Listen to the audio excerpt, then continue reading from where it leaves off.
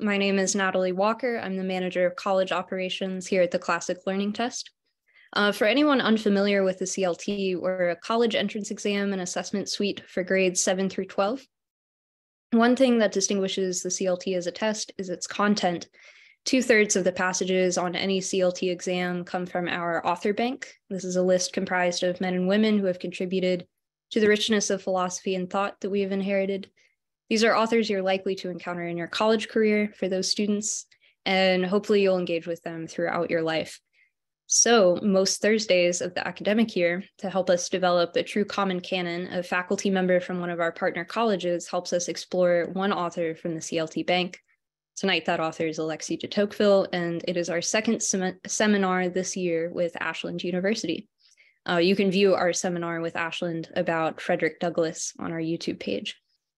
As I did before that seminar, I want to highlight for you, especially CLT students and families, one particular program at Ashland, and that's the Ashbrook Scholar Program, which may be the finest liberal arts program in politics and history in the nation. It has a national reputation for the quality of the students it attracts and the superb faculty who teach them. The caliber of people, coupled with a comprehensive liberal arts curriculum that emphasizes the reading of original historical texts and documents, come together to form an undergraduate program that cannot be found anywhere else in the country. It is a rigorous program for serious, public-spirited students with a passion for civic leadership. The reading list is incredible, and I'll put a link to it in the chat shortly for those with us live, or you can find it in the YouTube description below. Before I introduce our distinguished lecturer, or tonight, more of a host, it's a proper seminar, I want to welcome some special guests on the call. We're joined by a CLT 10 award winner, Sasha, and we're also joined by my friend Micaiah, who's been an excellent participant in all of our seminars this semester. So thank you for joining us tonight, especially. And I think we're also joined by Jacob, another CLT 10 award winner. Welcome, Jacob. You will meet them shortly. CLT test takers are always impressing me, and it's a pleasure to talk with you all tonight about a text as poignant and wonderful as this one. Now, Dr. Jeff Sekenga joined Ashland University in 1997. He is executive director of the Ashbrook Center and a professor of political science. He has also served as president and vice president of the Faculty Senate at Ashland. He earned his PhD and MA from University of Toronto and his BA from University of Virginia. He's been a senior fellow in the program on constitutionalism and democracy at UVA, a visiting scholar at Stanford University's Hoover Institution, and the William E. Simon Distinguished Visiting Professor at the School of Public Policy at Pepperdine University. He's lectured across the country on religious liberty, American politics, and the Supreme Court, and he is the author of a number of reviews, articles, and book chapters on political thought, constitution, politics, and religion. His favorite thing about Ashland is his great faculty colleagues and the intellectual and moral character of the students. Thank you so much for joining us, Dr. Sekenga. We're so grateful to have you here. Screen is yours. Thank you. I'm delighted to be with you, Natalie, and with all the students and folks here. It's a privilege for me to be able to take some time this evening because it's always good to talk about Alexis de Tocqueville and what he has to say. It's one of those books. I teach a senior seminar for our Ashbrook Scholars. You mentioned the Ashbrook Scholar Program. They all have to take a senior capstone seminar called Human Being and Citizen. And we usually focus just on one classic text and work all the way through it from beginning to end. And this past year and several previous years, that text has been Tocqueville's Democracy in America. And I always tell the students that you will never see the world the same way again once you've read Tocqueville. You will just see things that you didn't see before and understand things you didn't understand before, especially if we study it carefully together. So it always rewards careful, close study and thoughtful reading. So I thought it would be a good text for us to talk about a little this evening. I guess we could start by just who was Tocqueville. Probably many of you know this, but he was a 19th century French aristocrat who was born in 1805, died relatively young age in 1859. He was particularly interesting because he was both a thinker and a doer. He was, of course, Democracy in America the translation by Harvey Mansfield and Delbert Winthrop was terrific. And I think that's the selection that you have. That's probably his most famous book, but he did write other works. He wrote a history of the French Revolution called The Ancien Régime and the French Revolution. He wrote other works for sort of deep political philosophy, but also for the public and the immediate political press. And then he also served in politics. He was a member of the French National Assembly, and even for a little while, pretty high up in the French government. And he witnessed a lot of really fundamentally important events during the 19th century in France and more broadly in Europe. Of course, he postdates the French Revolution, but he's very familiar with the French Revolution, his aristocratic family having been to some degree persecuted by the revolution. And then he's there also for the really important moment in 1848, where there are sort of liberal revolutions, democratic revolutions across Europe. So he's well placed to see what he calls on the very first page of our reading, the Great Democratic Revolution. He's an aristocrat. He comes out of that lineage, but he has seen the movement in Europe toward democracy. And so he's uniquely well placed, I think, to be able to show us the virtues and the vices of democracy, show us the advantages, the disadvantages, the good and the bad. And it's a unique perspective because, as he makes it clear, people who live in democracy don't normally think about democracy. They just live democracy. They just do democracy. They don't really reflect on it. So he offers us, the beginning of the book, an opportunity to seriously reflect on what democracy is, and maybe even more significantly, what it means to be a democratic human being and live shaped profoundly by democracy in ways that we probably don't even understand fully. So it's good. It's interesting as sort of political science, but it's really interesting study of ourselves as democratic human beings and our virtues and our vices, and how that's similar to, different from, better than, and even worse than aristocratic human beings in aristocracy. So if we could just begin, I don't know, I'm happy to read, but if there's somebody out there that wants to just start by reading, I think it's always a great way when we're encountering these classic texts to just read out loud. It's so important to read out loud. If you don't do that, please do. Just start making it a habit. We always ask our students in class to read out loud and then just talk about a passage. It engages all of your senses, right? You can speak it, you hear it, you see it. The words, you can get a flavor for the rhythm of the language and the words. And you can't, if you mess up a word when you speak out loud and you read out loud, you know it immediately. If you skim through it really quickly, you can just glide through stuff without fully slowing down and getting the meaning of it. So as always with these classic texts, I always say, just slow down, take some bites, chew it up, digest it, and move on. So I don't know if someone would like to start reading at the beginning of this.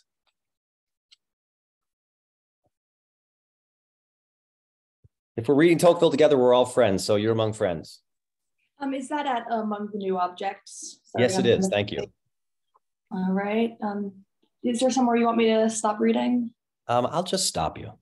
All right.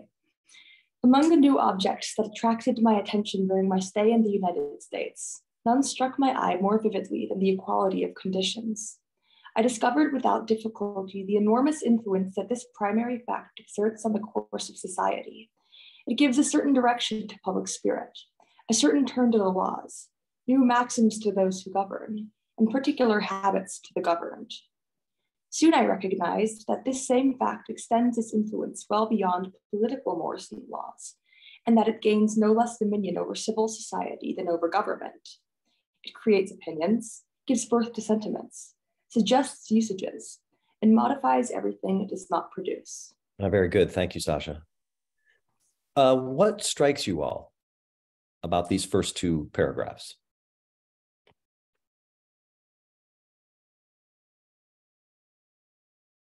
A word, a phrase, a thought? What strikes you? First thing that comes to mind for me is the point on equality of conditions. As an aristocrat living in Paris, he would be very familiar with the gap between the very, very rich and the very, very poor during this time. So I find this something interesting that he pointed out.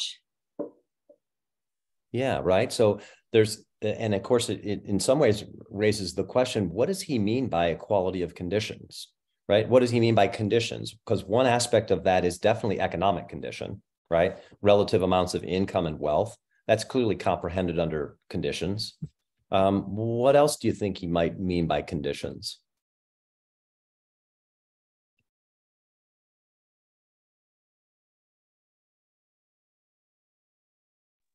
My history of the French Revolution is somewhat rusty, but if I remember correctly, there was an issue with the people had a parliament, and then it like wasn't allowed. There was some drama with it not being allowed to have a vote or something, and especially in the democratic republic that is America, when not everybody, but a lot of people had a vote, and not just those who were aristocratic or the Virginian legacy of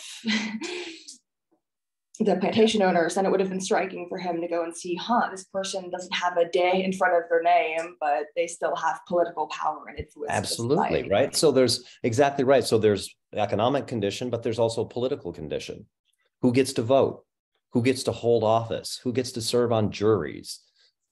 All of those kind of things. So there's economic conditions, there's political conditions. We might add to that social condition. It refers in chapter 8, it says some similar things about like kind of the uniformity of general thought and action. And just how it says in the next paragraph, like how it permeated all realms of society. So I think it was just a general overall mindset as well.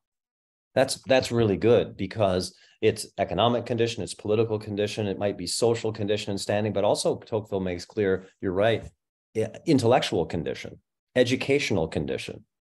For example, he remarks later in the book, he was amazed that almost everybody that he met in America could read, but very few of them read many profound things. So it's like the general level is higher, but also lower. In fact, later on, in the book, he actually recommends reading classic texts, especially Greeks and Romans, to sort of elevate our education. But he says, so educationally, there's a lot of similarity in America. For example, everyone reads, in part, he says that comes out of their democratic condition, also out of their religious condition. Many of them are sort of Protestant Puritans for whom reading the Bible is essential. And so everyone is taught to read so they can read the Bible for themselves. So you've got economic condition, political condition, social condition. The example that he gives of social condition is if someone greets you in America, you're just walking down the sidewalk or something, and you're getting close to them and you see them, he says, everybody in America greets each other. And if any of you live out in the country, if you're ever driving down country roads, I live here in Ashland, Ohio. It's a pretty rural area out in the county. If you drive down a country road, you kind of have to wave to somebody as you go by. And if you're like in your school, if you're in a school and you see people who are your kind of acquaintances, but not close friends, you kind of feel like you kind of have to say hi. That's an equality of social condition. You feel like you have to acknowledge them. Why? Because they're your equal. And if they don't acknowledge you, you think to yourself, wait, who do they think they are? Right? That's the equality of social condition. Doesn't mean there isn't differences, but there's a kind of fundamental equality. Intellectual condition, political condition. Later on, he'll actually say a kind of moral condition that Americans are in. There's an equality of that. So he says, condition is not just a formal thing. It's the whole state of human beings in all of their manifest characteristics, their economic characteristics, their political, their social, their intellectual, their educational. And he also says even religious. There's a similarity in equality of condition. Okay. And that's what struck him. He said, nothing struck me more than that. What else strikes you about these first two paragraphs?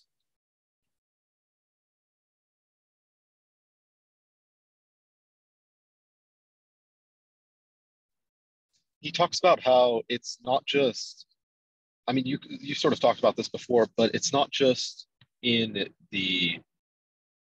it's not just something that's particularly always manifested. It's always in their mindset, though. It's always something that they're thinking, even if they're not saying it. Yeah, right. When you greet somebody, do you think ahead of time, let's see, should I greet this person? You just say, hey, how are you? You don't even think about it. Hey, what's up? What's up? That's all. You don't, it's just, you're right. You don't never even consider it.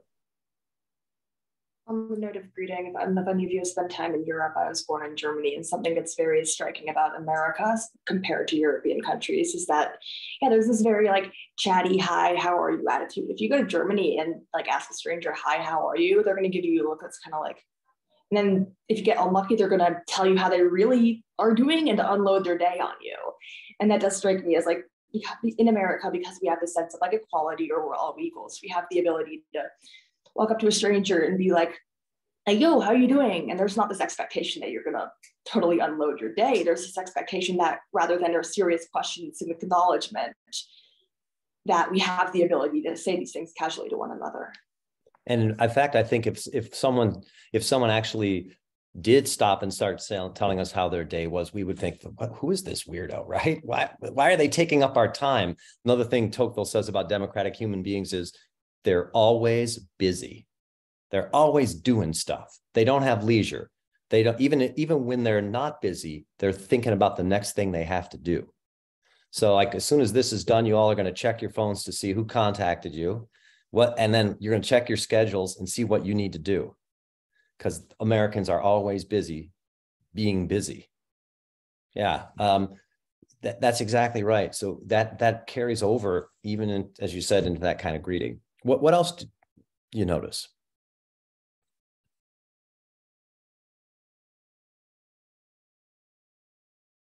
The lists strike me. We get two different lists, and we ourselves, when we were trying to define what does he mean when he says equality of conditions, we started listing things. So different ways we're influenced by equality of conditions. But I'm just looking at the sentence. I discovered without difficulty the enormous influence that this primary fact, equality of conditions, exerts on the course of society. And then he gives a list maybe a little bit similar to ours, like economic, political, etc. So I wonder, I think we have a great working definition, but I just wonder if it means something more singular to him or to us. Like, what is the first equality for us Americans that kind of dictates the others? If that makes sense. Yeah, that's a really good question. What do we think about that? What's the first, what equality matters most to you all?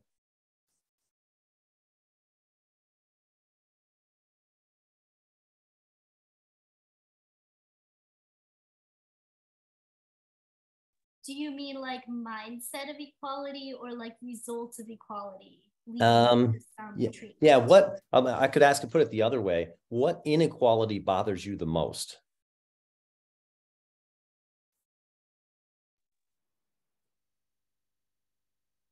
Kind of what Declaration of Independence, all men are created equal. We know that, like, some people are better at some things than others in their lives, but it doesn't change the fact that from our birth, we are all humans. And it personally bothers me a lot when we treat people badly for something they can't control. Of course, there are things that people can control that they ought to face consequences for, but something, skin color, gender, etc., are all, you have nothing, it's not your fault, so you have nothing to do with it. And I find it concerning when people are like, hey, you're lesser because of that. Yeah, that's actually one thing Tocqueville remarks about Americans. He says that I met rich people in America, he says, but the rich people in America, most of them actually started poor, or their parents started poor. So they have a kind of attachment, or at least very modest means. So they don't act like aristocrats. They might have nicer stuff than other people, but they don't act like aristocrats. And he says, I met people who were kind of from well-established families, but even they did not act like aristocrats. He even remarks that what was remarkable to him about the American Revolution is that the gentry, the Thomas Jeffersons, the George Washingtons, the James Madisons of the world, the John Adams, they sided with the people in the revolution against the British. So he says, even politically, there was kind of an identification with a kind of egalitarianism pervaded that. Yeah, and I think one thing that Tocqueville says later is, one thing Americans can't stand, they can, it's okay if someone's better than you at something. It's okay if someone's got more money than you. It's okay that if they've got things that you don't have. But he says the one thing Americans can't stand is if they think they're better than you. Just like better as a human being, and the way you put it is a superior human being and an inferior human being who therefore you can treat worse. He says that's the core thing that democratic people later on, he says they love equality. He says they like freedom, but they love equality. And so they hate that inequality where someone thinks they're better than you. It's okay if someone's richer than you, as long as they don't think they're better than you. It's okay if someone's better than you at basketball or something, as long as they don't think they're better than you and they're your superior and they can tell you what to do. That's the thing he says that drives democratic people really crazy. That's what they hate. It's a certain particular habits of the governed, a certain turn to the laws. Natalie pointed us to that passage, right? That's actually the table of contents for the first volume. If you read it, the work was published in 2 volumes. Tocqueville came in 1831 to the United States to visit, toured for 9 months, published the first volume in 1835, and then the second volume five years later.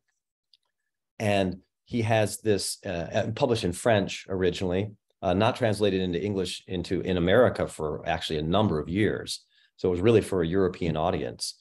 But that's the table of contents for the first volume. The second paragraph really is the table of contents for the second volume. And I'll just read it again to give you a sense of what he covers in the second volume. Soon I recognized that this same fact, equality of conditions, extends its influence well beyond political mores and laws. That's the first volume. And that it gains no less dominance over civil society than over government. It creates opinions, gives birth to sentiments, suggests usages, and modifies everything it does not produce. It's a really remarkable paragraph when you think about it. Democracy creates opinions. Equality of conditions creates opinions, so that you actually, because we live in a democratic society, you actually think thoughts that people in aristocracy did not think. Which is a kind of, wait, what? What thought? I mean, think about what thoughts do you have that someone in an aristocracy might never have crossed their mind? Social mobility is the first thing that comes to mind. What do you mean by that? If you're in an aristocracy, if you're born in a noble place, that's what you're going to be for the rest of your life, right? You're going to be a noble. If you're born of a peasant, one of the plebeians, then you have very little chance of reaching a higher position, because that's just not how aristocracies work, because they're based on bloodlines and birth rather than merit. In a democracy, we have the ability to rise above our station. There's this sense of the self-made man, which is not entirely correct in that everybody requires help in order to become something else. But we do have the ability to go from an immigrant in the middle of the Caribbean to Treasury Secretary, stuff like that, right? Yeah, exactly. Like the opinion, the thought, I can do anything I put my mind to. I can become anything. That's a ridiculous idea to an aristocrat. No, you can't. In fact, if you think about people's last names, especially if they came from England, a lot of people's last names, Smith, Miller, Baker, it tells you exactly what their station in life is and what their ancestors did and what they're going to do and what they're always going to do in an aristocracy. Right? Whereas aristocratic names, if you notice, like de Tocqueville, it's the name of a place. It's not the name of an occupation. Because aristocrats inhabit a landed property and a place, and they're of that place. The peasants are the thing they do. Miller, Baker, Smith, right? Yeah, so that's one idea. I can be anything I set my mind to. What else? What other ideas do you think we have? Opinions. This is sort of similar, but just the concept of being able to be different things rather than just like moving up the social ladder. But like the fact that at any given school, you know, there's a basketball team, there's a debate club, there's a drama team, just the ability to not only move up the social ladder, but be different on the same level and have different interests and different like because as you were saying, like bakers, they're going to be bakers, their sons are going to be bakers, their grandsons are going to be bakers. Whereas in America, like the very concept of college majors, it's like we have a choice in who we are, but it can all be at the same level as well. Right, right. Very interesting. Other opinions, other opinions that you have.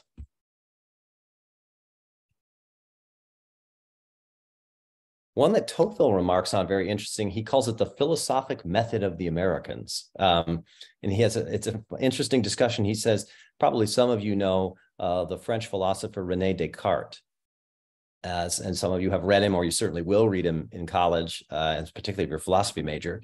But he says Americans have never read Descartes. They've never even heard of Descartes, but they are all Cartesians.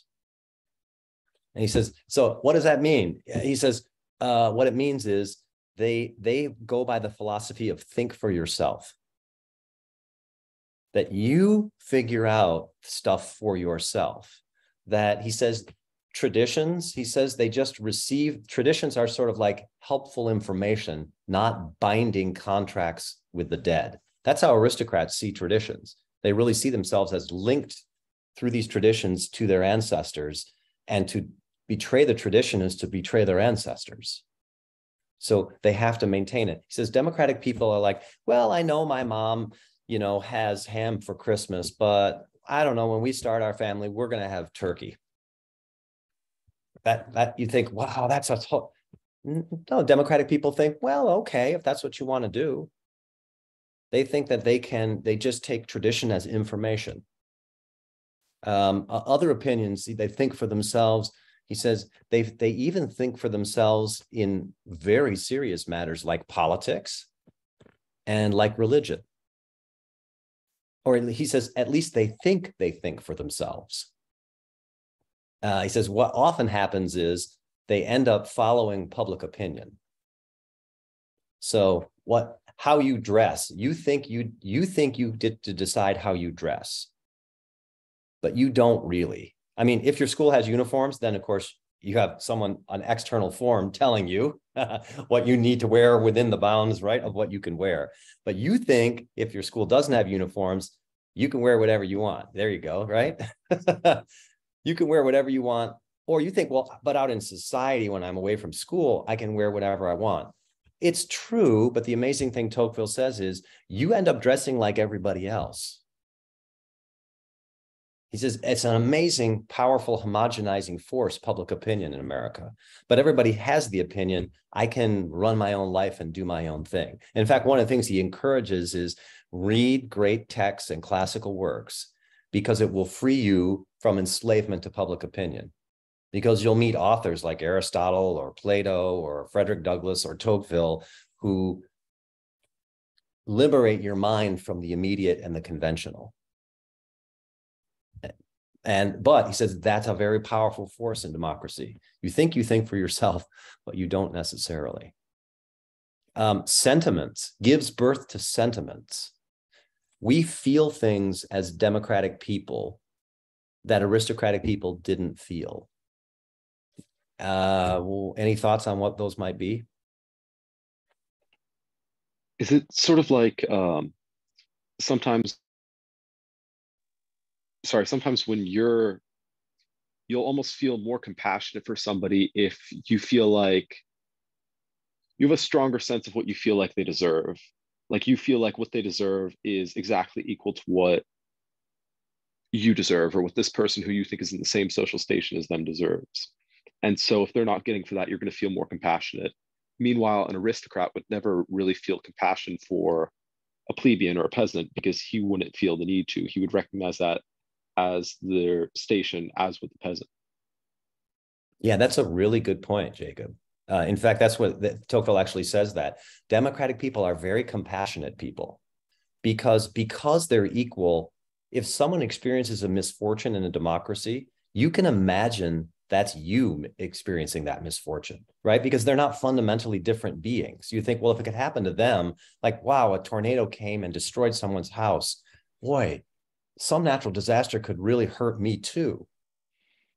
And you feel bad for them. You feel compassion. So he says, democratic societies are much more compassionate societies than aristocratic societies. And in fact, one part of the book, he actually has a letter from an aristocratic woman to her daughter where she jokes about the town police catching a peasant who just stole something very minor and breaking him on the wheel. And she jokes about it as though it's just casual. And then the next sentence is, oh, and Madame Defarge's flowers are lovely this time of year. It's really like the casual cruelty of aristocracy is not, it's not in play in democracy. People are much more compassionate. But he also says what's interesting is they're more compassionate, but they're less devoted. That like, if you've ever seen movies or TV shows about aristocracy, like they have an oath that they've taken to some lord, and the knight has to serve that lord, and they even have to die for that person because they took an oath for them. It says that, so on the one hand, they're less compassionate, but they're more devoted to particular people and particular things. And he says, democratic people are really don't feel self-sacrificing devotion to anything except their immediate family and maybe a tiny small circle of friends. And you'd have to think about your own life. Like, to whom do you feel, to which specific people, individuals, do you feel an obligation that you would have to give up your time, your energy, your money, part of your day, something like that? Do you have anything like that outside of your immediate family and very, very close friends? Because if you do, Tocqueville says, it's probably because you're a member of some kind of group.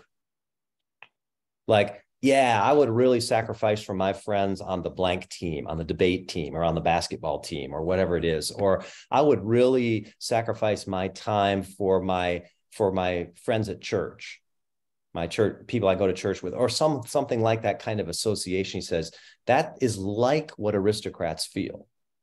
So we can have that kind of devotion, but it almost has to be created in democratic society because we don't naturally have it. Naturally, if we hear about a flood somewhere across the other side of the globe, we feel bad for a little bit. The news covers it for about 2 nights, and then it just disappears. And people will, do some online donation, or they'll give money to a GoFundMe page or something, and then they just kind of forget about it and go about their lives. So you've talked a little bit about like these fundamental values of Americans and compared those in a democracy to those in an aristocracy. Obviously, the Americans spent a while under a parliamentary monarchy, which is pretty different from the democratic republic they then became. Do you think there was something in the American people that inherently predisposed them to be inclined to democracy, or was it a shift that happened as the country and the government shifted? Oh, that's a really good question. So this is an interesting place where I think Tocqueville kind of would disagree with some of our founders and some of our most important statesmen, if you think of Abraham Lincoln, for example, because Tocqueville really wants to make the case, there's a debate right now among historians and more broadly in public, what year was America founded, right? Traditionally, typically, it's been since 1776. Some of you know there's something called the 1619 Project, which tries to found America in 1619 with the introduction of slaves in Virginia. Tocqueville actually dates the birth of America, he says, to the first Puritan who set foot on North America. So 1620. Tocqueville thinks America was really founded in 1620, and its democratic birth happened there. and strengthened as it went along. And his argument is the American Revolution did not create democracy in America. It let it out of all the things that were containing it. The British imperial system was containing American democracy, but it was not, it had aristocratic elements to it.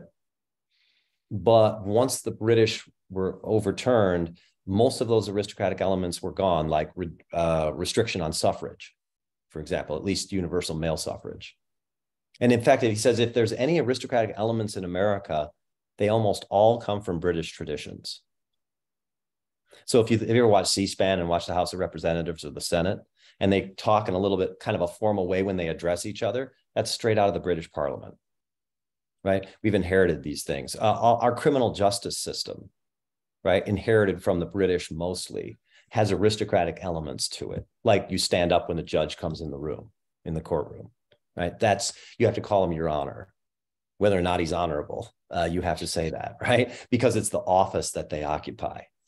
Those are British traditions. He says, but outside of that British tradition, America was from the very beginning democratic and just got more and more democratic over time.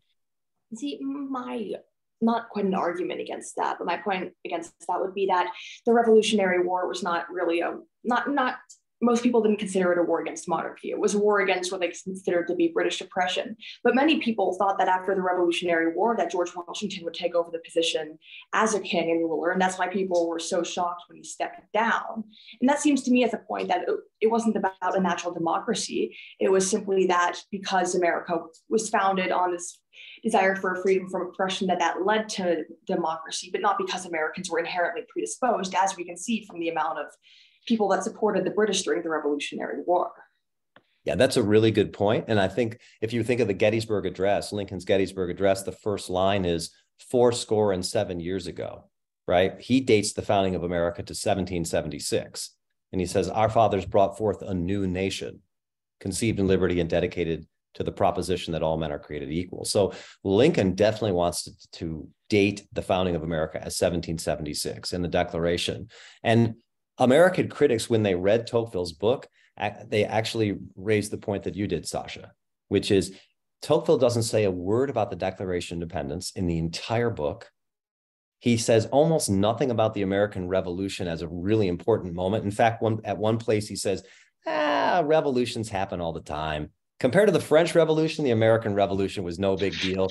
And by the way, the Americans never would have won without the French. So don't make a big deal out of the American Revolution.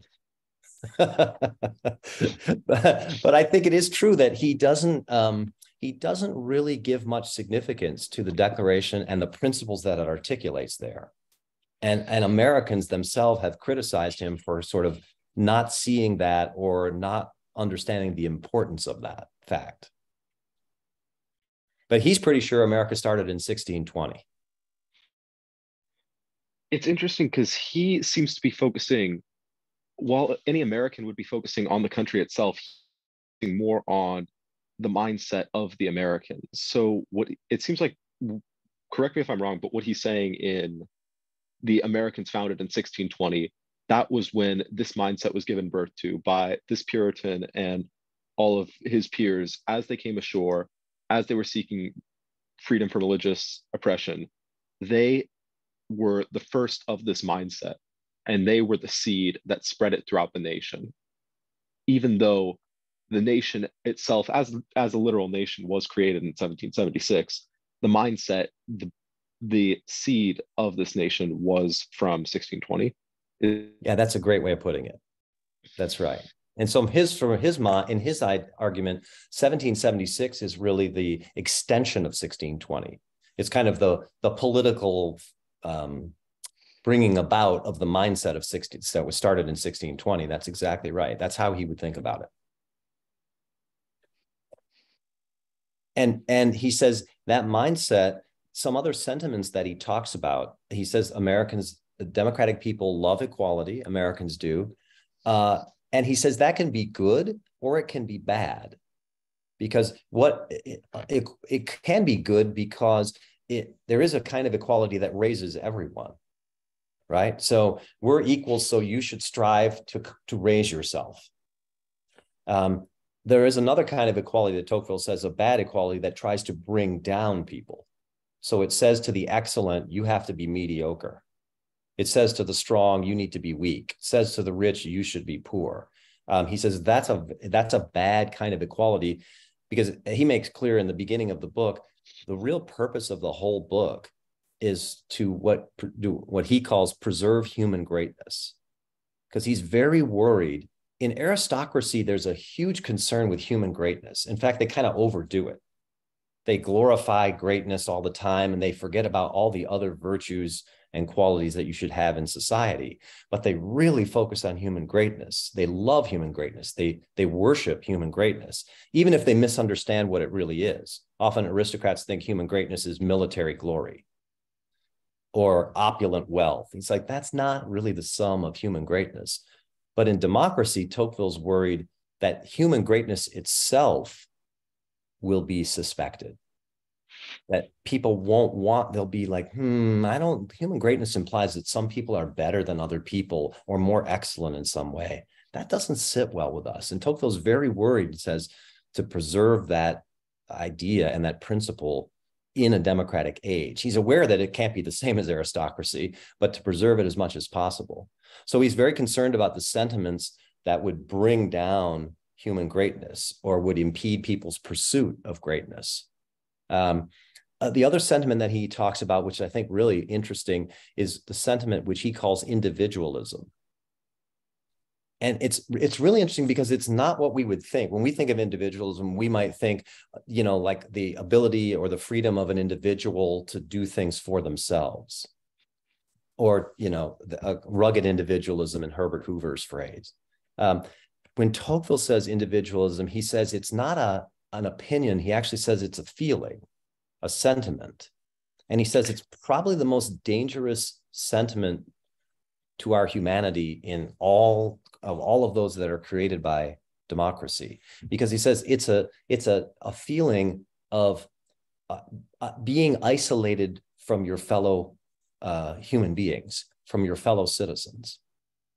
And he says in aristocracy, there is no such thing as individualism, because you are a part of a family that has gone on for generations before and will go on for generations after you. In democracy, you live in the here and now. You're disconnected from your ancestors, and you're really disconnected from the people who are going to come after you. And he says the danger is also that you're disconnected from the people around you.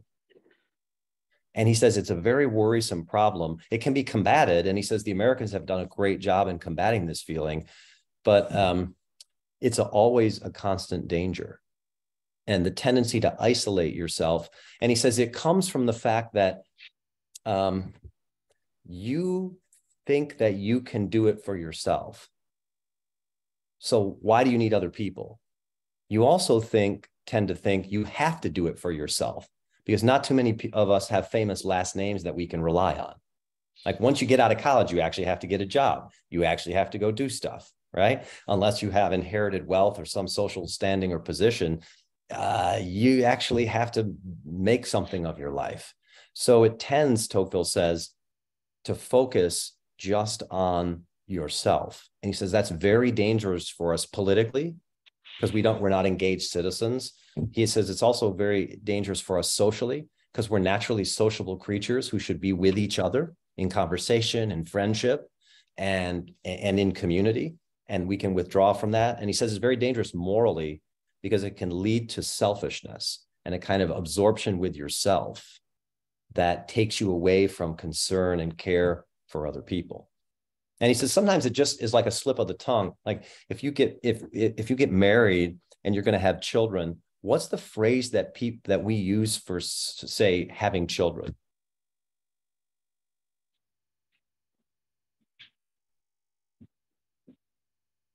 So a couple gets married. First, believe me, I experienced this when my wife and I got married. First question is, when are you going to have children? That was my mother-in-law. First question, when are you going to have children? But it's the phrase we use is, when are you going to start a family? Okay, To our democratic ears, that sounds like a pretty normal question. To an aristocratic ears, it's a ridiculous question. Why is that? Well, they think of their family as their ancestry, their ongoing past, rather than the future. Right? So that you don't start a family, you're part of a family and you continue. And when you have children, you're producing heirs for the family to continue the family line. Go ahead. Sorry, please. So what I find very interesting about Tocqueville's whole point here is that he's like, well, the Americans, those who live in a democracy, have this very like human-focused worldview, tend to be more individualistic. And I'm sitting here thinking, and I'm like, this sounds an awful lot like humanism during the Renaissance, which was not. It's like this philosophy doesn't feel like it was something new when the Americans started doing it. So then I guess my question is was there something that separated the philosophers during the period of humanism, like Mirandola, Thomas More, from the Americans? Is there a difference, or is it just a? Oh, it's a great question. Tocqueville actually says in one part of the book that democracy is part of what he calls the modern intellectual movement, which he traces back to exactly that period. Says so that it started there, the full fruition of this idea and the political fruition of this idea is America and American democracy. So, because he says there are still other elements, like even in humanism, it still operates within the framework of an aristocratic society, right? So you still have the social bonds and the political connections of aristocracy. It still operates within a very clear religious framework, for example, right? And that doesn't exist, like an established church that does not exist in America. So he does see it as the kind of end of the continuum that starts in that early modern period. And he talks about some of the people like Luther, Descartes, Voltaire, who are all part of what he calls that modern intellectual movement. Preston, this is kind of more abstract, but like there is a difference between like equality and sameness, so to speak. Like, for example, if every single person in the world was made to do like sports related extracurriculars, that would be sameness. But what we think of as equality is like different types of ability, like for each person's ability. So like I feel like that has to do with what you were saying earlier about individualism and like I guess the less toxic form, but just like accounting for people's differences, I guess. So yeah. Can I say something to that? Please. It's interesting because I feel like you touched a bit on this earlier. I believe he says later in Democracy in America, he talks about how Americans prize equality so much more than liberty. And I feel like now in more modern America, it's descended even more into, we're not even valuing equality, we're valuing the sameness, yes, as she said. And I just feel like that's interesting. I feel like he would certainly draw some interesting conclusions from America today in that sense. Yeah, and it's interesting because Tocqueville actually says that equality properly understood does really bring goods with it. In fact, in the reading on page 675, he says toward the bottom of the page in the right column over here, he says, "It is no longer a question of retaining the particular advantages that inequality of conditions procures for men, but of securing the new goods that equality can offer them." So he's not a simple hater of democracy. He's like, no. First of all, there is no, aristocracy's gone, it's dying and it's dead and it's not coming back. The whole rest of the future for humanity is democracy. That's the future. We can't fight against that. And there he's speaking to the sort of reactionary factions in Europe that want to try to restore aristocracy or monarchy. He's like, that's past. It's a lost battle. Don't even fight that battle. But he says, but democracy can bring with it good or bad, good and bad. And our job is to maximize the good and minimize the bad. And some of the goods that democracy does secure is what you were saying, which is the opportunity for people to pursue what is really good for them, or pursue excellence in the way that they are particularly habituated for. Like, you can join the debate team and you're a really good debater, and so you can do that, and you have that, and you're not forced into being on the basketball team when you don't like basketball and you're not very good at it. But you're free to join the debate team. You don't have to have a certain last name to be on the team, right? So equality produces goods, definitely. But it can also produce bads, like that, because the tendency of the democratic mind, if it's not careful, is to confuse equality and sameness. Because every difference to the democratic mind, Tocqueville says, is suspicious because it might mean inequality. And so you have to constantly make the argument in defending freedom to say, but it's equal opportunity. We're giving everyone the opportunity to be free and pursue what they're good at or what their excellence is, and not dragging people down or making them the same. And he has a portion actually in the second volume where he talks about the family in America. And it's one of the places where he praises a democracy, probably some of the most in the whole book, because he says, have you all seen The Sound of Music? Do you know that? Have you seen the play or the movie with Julie Andrews? I think it's just a terrific movie. If you remember the Von Trapp family before Maria gets there, it's Captain Von Trapp. He's very aristocratic, right? And all the children, he blows a whistle and the children come out and they line up. It's like it's a huge palatial home. It's very aristocratic, and it's military hierarchy. It's very cold, the relations between the father and the children. And then Maria comes, and she's definitely the democratic character in the story. And she comes and she humanizes it. And it becomes much warmer. And if you remember the aristocratic lady he was going to marry, she's very similarly cold. And he kind of realizes, my children need something like a mother who's warm. And so she has warm relations with them, but she also humanizes him and makes him have warm relations with his children. And at the end of the movie, spoiler alert, at the end of the movie, when he's playing Edelweiss, right? That beautiful song and singing, it's wow, how tender is this guy? Where was this before? Because he was this military aristocratic guy. I think it's that Tocqueville would say that's one of the virtues of that democracy brings, like the family. Because what you call your father, most people in democracy don't call their fathers sir. And if you do, it probably means that you either live in the South or your father's in the military or maybe in the police. But otherwise you call your father dad or daddy or something like that, right? And Tocqueville actually says that's the natural way for children to talk to their fathers. Sir is artificially cold, but dad is in fact what your dad is, right? So, but he says, but here's the danger. Democracy, too much democracy, too much equalizing conditions. Under that, what do children call their father? What's the opposite extreme from sir? Their first name. Exactly. And Tocqueville's like, that's bad. That's unnatural. It's not according to how. So the danger with democracy is that it will try to equalize things in Tocqueville's mind that are not naturally equal. Or as Mark is telling us, bruh, right?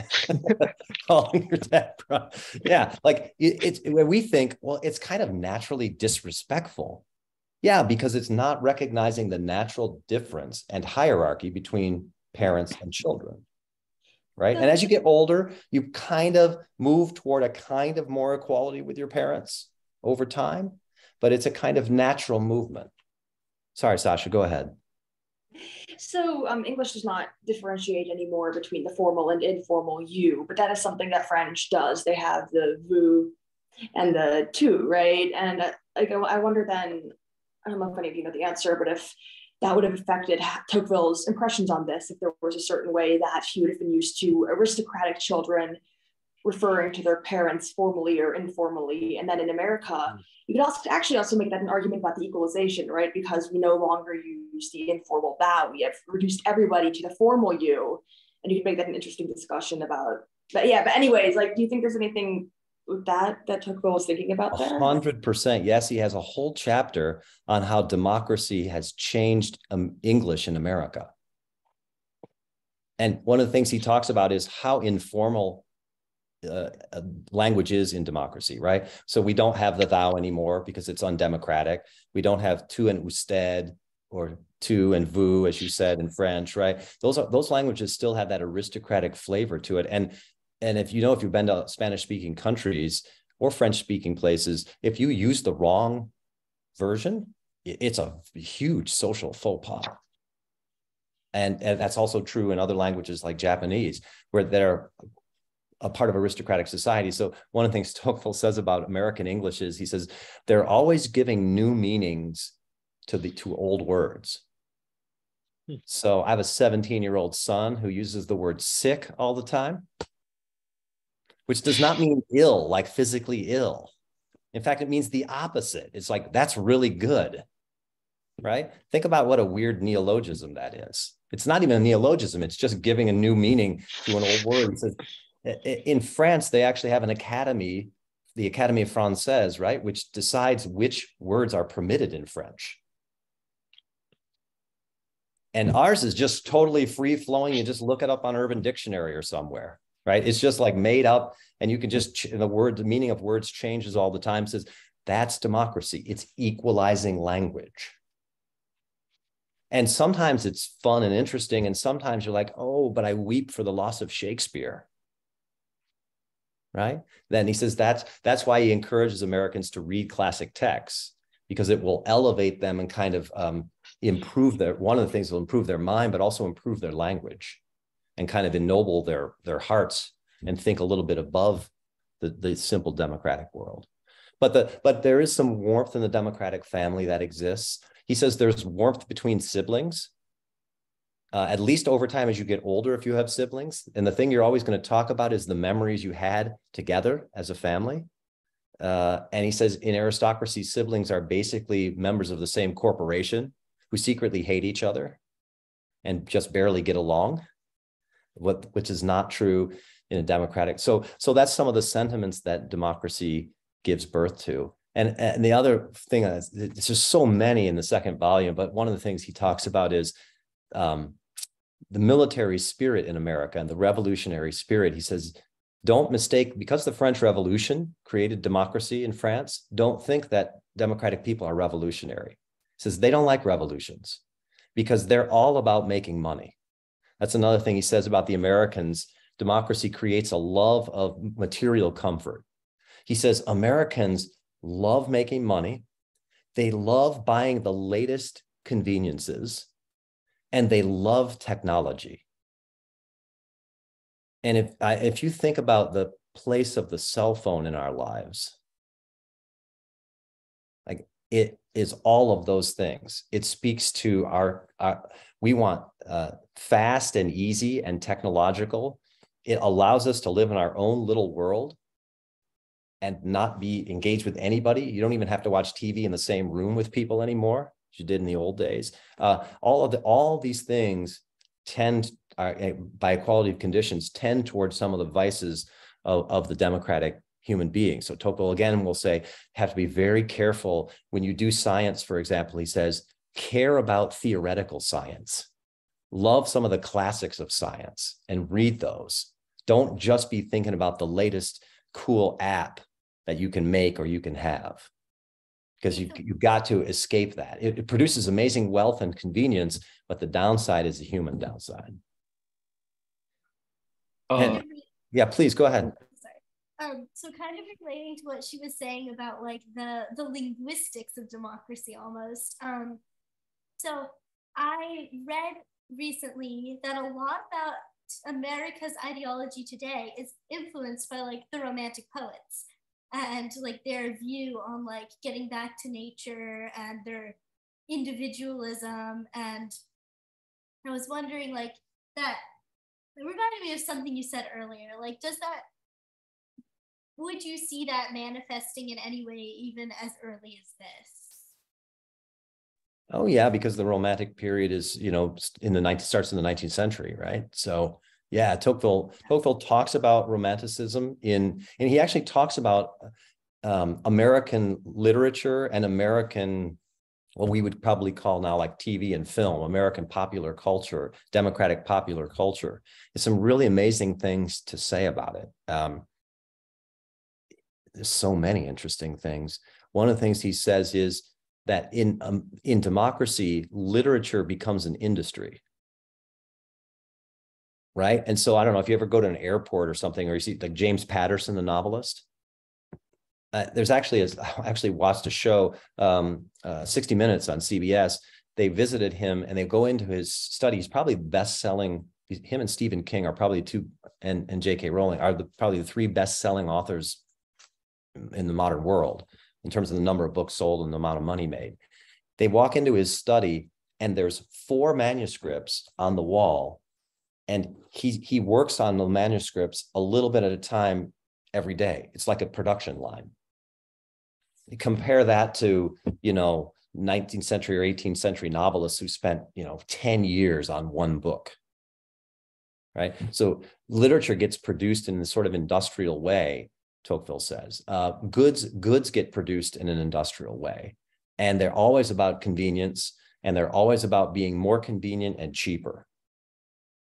Which seems unfortunate comparatively and a little bit surprising, because you would think, like, under aristocracy, you would feel like that would be more industrialized. But actually, in history class, we've been studying the Industrial Revolution, etc., very recently, so I have that on my mind a lot. But just feel like it's surprising that in a culture that values each people's different thoughts, or at least professes to, their thoughts become commercial material. Yeah, sure. I forget. No, go ahead, Sorry. Jacob. I forget who it was who I was reading. It may have been Tocqueville, but they were talking about how, with the sort of in this time period, with the invention of the printing press, and Tocqueville touches upon this in what we read, how it wasn't that with the printing press, more stuff was made, and it wasn't even necessarily that the stuff made was bad stuff. It wasn't necessarily low quality work. It was all good work, but none of it great works, none of it perfect works.